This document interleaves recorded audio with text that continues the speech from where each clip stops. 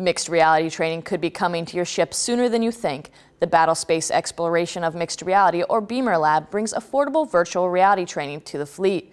This new technology combines the real and virtual worlds to train sailors in a safe and repeatable manner.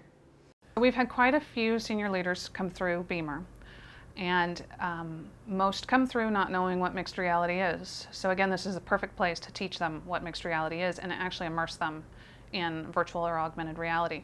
And so once they're immersed, they get it, and they immediately get how this can be used and feel that it should be used to bring training, operations, or maintenance to the waterfront, to the warfighter in a really low-cost way.